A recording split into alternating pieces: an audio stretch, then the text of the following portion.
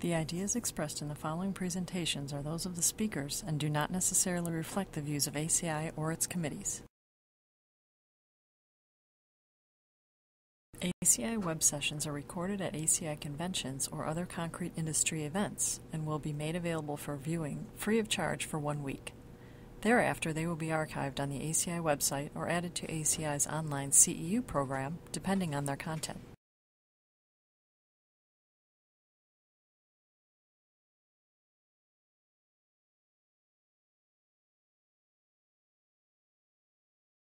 Well, good afternoon. It's afternoon, so we went from morning to afternoon. Appreciate everybody's time. So our presentation today, we're going to talk about a new technology in terms of nanotechnology. And first and foremost, I want to thank my co-authors, Dr. Van Boeie, ACI Fellow, who's in the room, was one of my co-authors, as well as Paul Seiler. So appreciate their time and support in putting together this presentation and paper. The presentation we're going to walk through today is an overview of this technology. We have a lot more data and graphs that you can get if you want to download the paper from the ACI website. So in recent years, there's been significant research and product development in the field of nanotechnologies. From medicines to electronics to coatings, the answers to really big problems are being addressed by very tiny solutions. And you saw that from some of the presentations that we had earlier today. ASTM and other governing agencies have created definitions and guidelines to clearly delineate nanotechnologies from microparticles. In 2006, ASTM International Committee E56 on nanotechnology approved its first standard on nanotechnology, and this nanotechnology definition is here up on the screen. In the cement and concrete field, nanotechnology models of calcium silicate hydrate, or CSH, have allowed researchers to develop particles to improve overall CSH formation and better hydration of concrete. The practical challenge with this, and we saw this from the first presentation, is how to include these nanoparticles into a concrete mixture. And the most practical and logical option is the use of a liquid admixture. And that's what we've utilized in this new technology. The commercial use of a liquid-based suspension of CSH nanoparticles began in Europe in 2009. This technology focused solely on early age strength development. Our researchers here in North America have been able to expand on this nanotechnology to increase both early and late age development of concrete without affecting set time. So I'd like to show you a brief video demonstrating how this technology works. First, let's look at classic cement hydration. We all know that concrete consists of sand, cement, coarse aggregates, and water as its main ingredients. When cement particles come into contact with water, hydration begins and results in the formation of CSH crystals and other hydration products. The use of a liquid admixture to introduce millions of CSH crystal nanoparticles into the concrete mixture allows for better hydration. These CSH nanoparticles act as nucleation points in the concrete to facilitate the growth of CSH crystals. This technology provides improvement in the overall hydration process, which increases both early and late age strength development of concrete. So as you saw in the video, the CSH nanoparticles that we're using in this liquid admixture facilitate the growth of CSH crystals in between the cement grains, which improve the overall hydration of general Portland cement. In this pictorial representation you see up on the screen, you see a brown aggregate, or in essence this is a sand grain, adjacent to two gray cement grains. These CSH nanoparticles are very, very small, and they're shown in gold, and what they're able to do is bridge the difference between those cement grains. When introduced into a concrete mixture, millions and millions of these nanoparticles serve as nucleation points for additional CSH crystal growth. Not only do you have CSH growth on the cement grains themselves, but CSH crystal growth also occurs in between the cement grains on these CSH crystals, which improve the overall hydration process and general strength development. To get a better understanding of just how small these particles are, it is best to compare them with other objects. There are 1 million nanometers in just 1 millimeter. And ASTM defines a nanotechnology, according to the standard, as particles ranging from 1 to 100 nanometers in width. So a human hair is about 100,000 nanometers in width. A cement grain generally is around 30,000 nanometers in width. These CSH particles are a mere 75 nanometers. These CS nanoparticles are so small that they fit in between the cement grains and facilitate overall hydration and improving strength development. So the benefits of including and improving cement hydration are numerous. Enhancing cement hydration is critical to increasing general strength development. The use of these CSH particles provide unmatched strength performance and are creating a new category of admixture performance. The use of these CSH nanoparticles provide the opportunity for mix optimization without strength loss. It also provides the ability to increase the amount of total supplementary cementitious materials, improving the environmental sustainability and footprint of a structure. So a couple data charts to share with you, just showing you the performance of this product. So this technology, when used on a given mix, increases the overall strength enhancement of concrete. Generally increases it both from the 1 day period all the way out through full 28 days. And the strength enhancement is depending on the reference mix. So the higher performance the reference mix, the more strength enhancement you will have.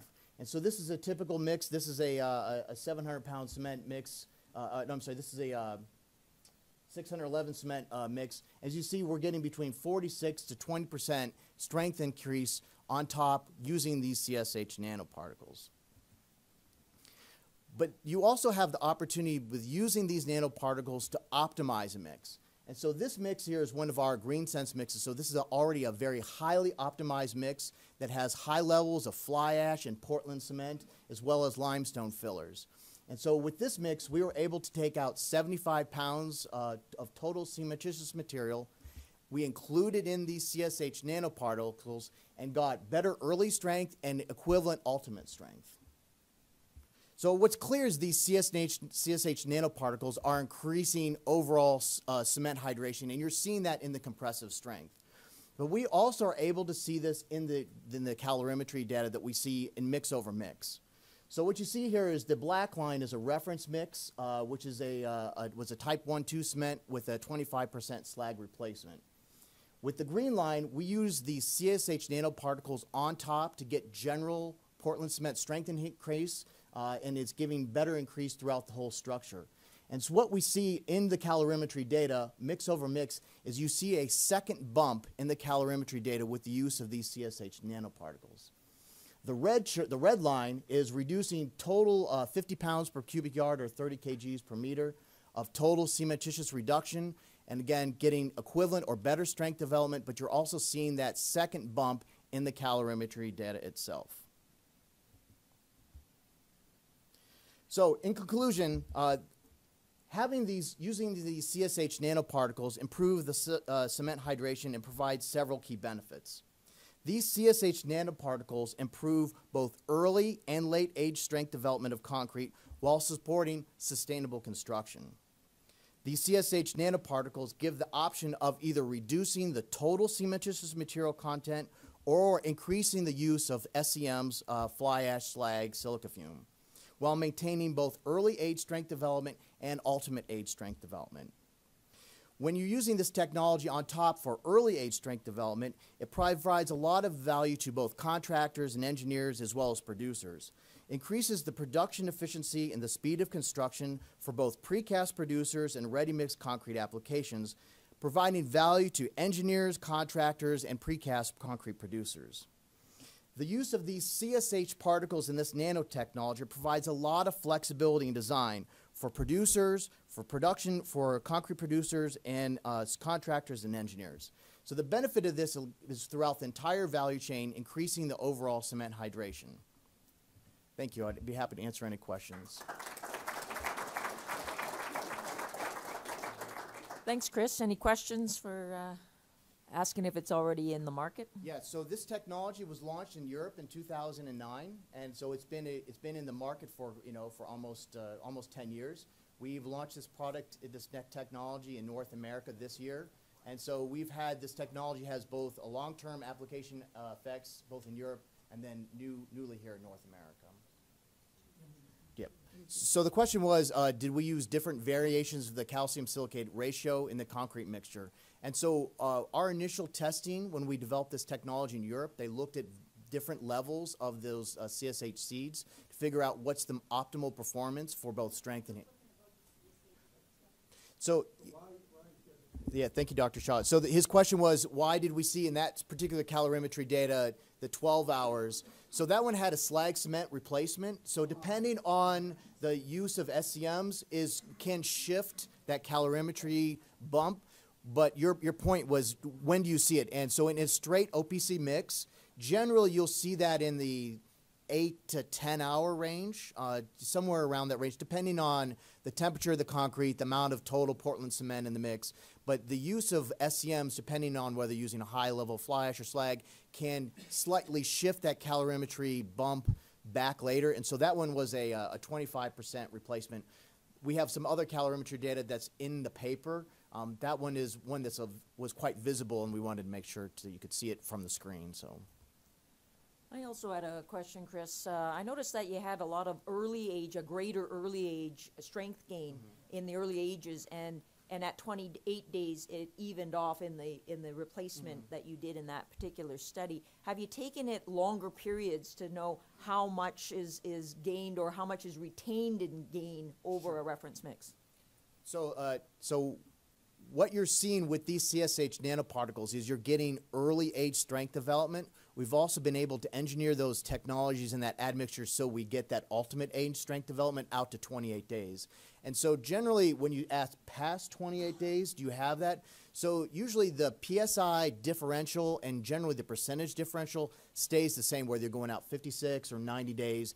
That strength differential that you see between a reference mix and one with the CSH nanoparticles is generally consistent all the way out, even out to 1 year. So they don't tend to meet back up at the longer age. That differential, that additional strength benefit you get, goes all the way out. And so with the use of these CSH nanoparticles, you're getting early age strength development.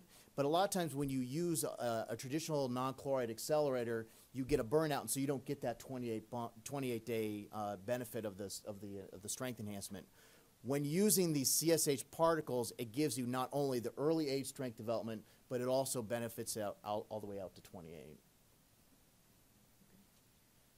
Question right here.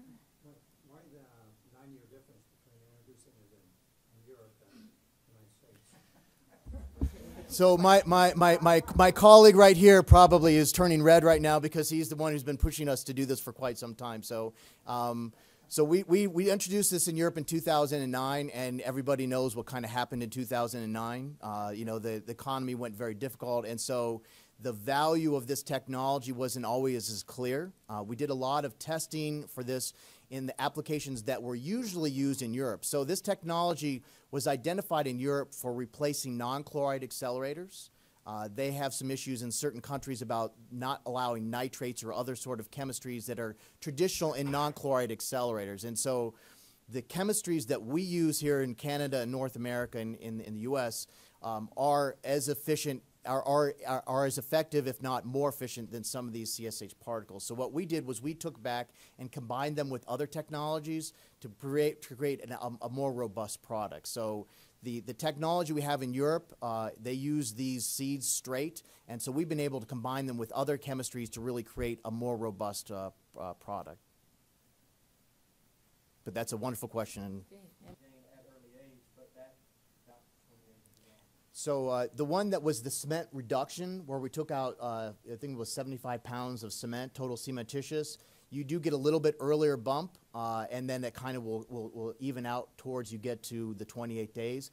When you use it on top or expanding the performance space of a given mix, the percentages are different because the differential between the lower, the percentages are somewhat misleading because you're talking about only maybe 400 or 500 psi. When you're going out to 28 days, you're talking about 1,000 or 1,200 or 1,400 psi. So the percentages are somewhat misleading you. It's more important, particularly for producers or even engineers, is to look at the total psi differential and the benefits you're getting. So that's not the percentage of strength gain that remains constant. no, it's generally the yeah, and it's generally the percentages. We can pretty much correlate that if you're getting so much percentage gain at 7 days, that will always carry out to 28 days. But we're able to look at the technology, look at the different reference mix, and identify where that strength enhancement will hit. Okay, any last questions for Chris? Oh, we have a couple over here. First this gentleman, and then we'll go to the back there. Any change in the behavior of shrinkage? So that's a very good question in terms of shrinkage. So what you'll see when you're using this technology in terms of shrinkage is that it acts similar to what you would have to an accelerated mix. So if you are using a non-chloride accelerator to get additional strength enhancement early on, you'll see some slightly additional shrinkage data compared to a reference mix. This technology is similar in shrinkage than what you would see with using a non-chloride accelerator. But you can use other techniques for optimization to reduce that, reduce those shrinkage values. Okay, and one last question from Hamid. I assume you're testing this product according to ASTM, right? Yes. What classification is this product for? So this is classified as an ASTM type S, 494 type S, because it doesn't affect set time. So all it's doing is giving you strength enhancement. It doesn't affect workability. It doesn't affect the slump life. If you were adding this into a mix, you would never know there's any difference. It doesn't affect air, doesn't affect slump, doesn't affect workability. All you're doing is getting increased strength enhancement. So as defined by ASTM, you can use a type S for the strength enhancement. And we have third-party data and also 494 data that support those claims.